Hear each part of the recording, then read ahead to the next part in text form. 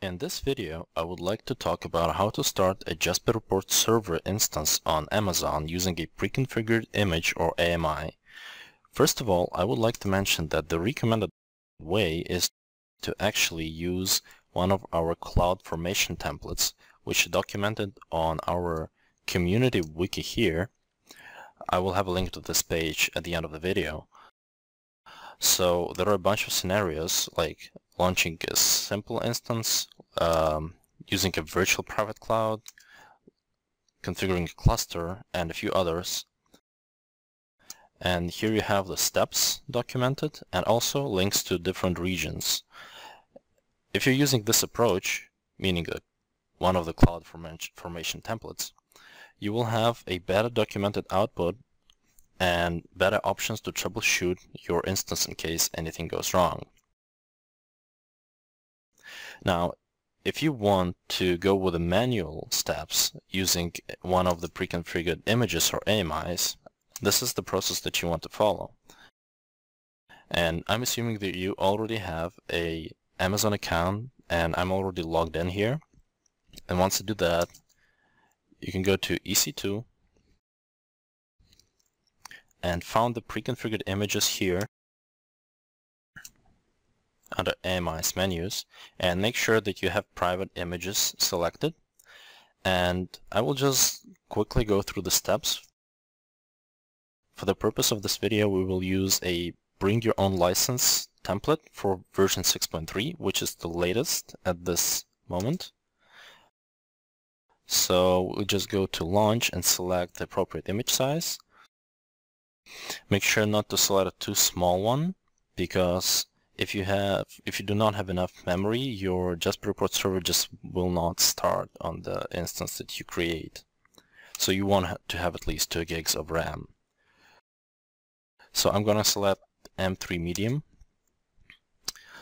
You can select virtual private cloud and also an IAM role if you want to. This is sufficient size for our purposes, but you can add more if you need to. You can also add tags to your instance. And then you want to configure the security groups. By default, there is only SSH access over port 22 available here.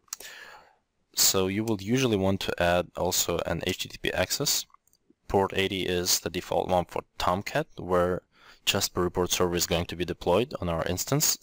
And here you can also configure the IPs from which you will be able to access your JasperReports server. And you can add custom or your own, or the default value, which is any IP. So the next step is just taking me through the options that I selected. And also when I click on launch, there is a warning that I'm going to need a security key pair to log into my instance over SSH.